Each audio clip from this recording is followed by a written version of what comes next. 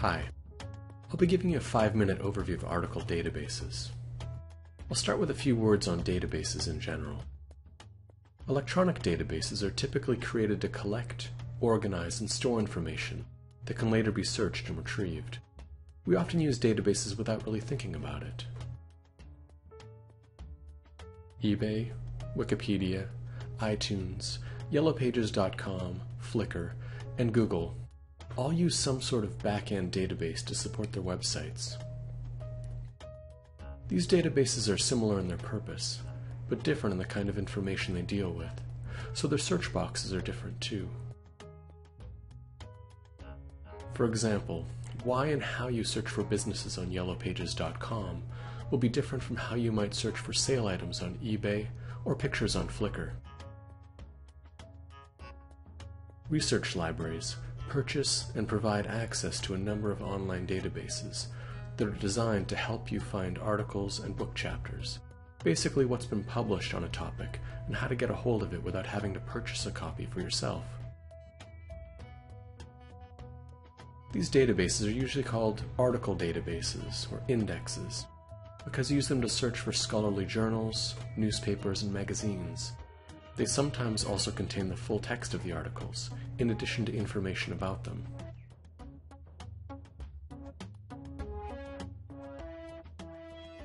Some databases cover a broad range of subjects. For example, the general database, Academic Search Premier, will include articles on a variety of topics in different subject areas.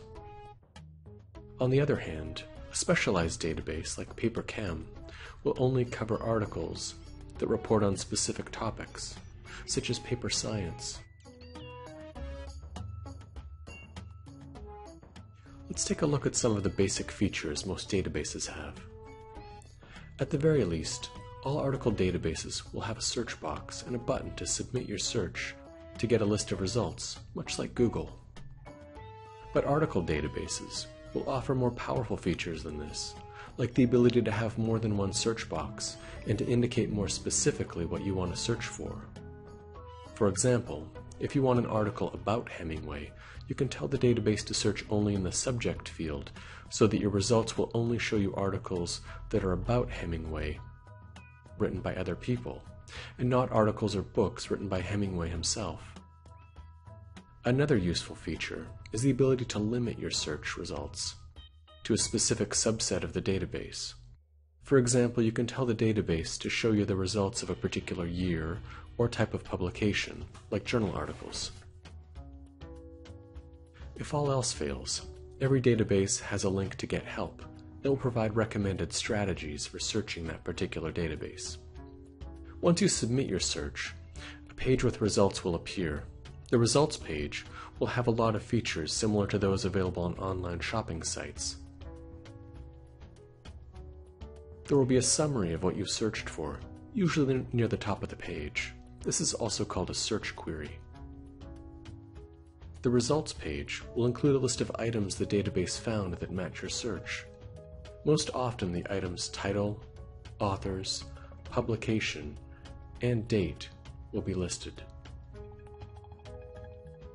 If there's no full text version of the article, click the Where Can I Get This link to search across the collection at SFU Library.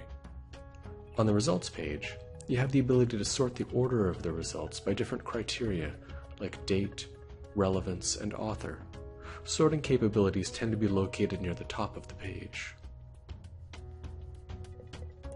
Another useful feature lets you select items to add to a marked list or folder, kind of like the shopping cart feature on most online stores like Amazon and iTunes. From the folder, you can email, print, or save only the results that you want. Databases will usually offer an option on the results page to refine your search. Some may have specific options on the results page, or may simply provide a link back to the original search page where you can change your search terms or limiters there. If you need more help searching across article databases, contact a librarian.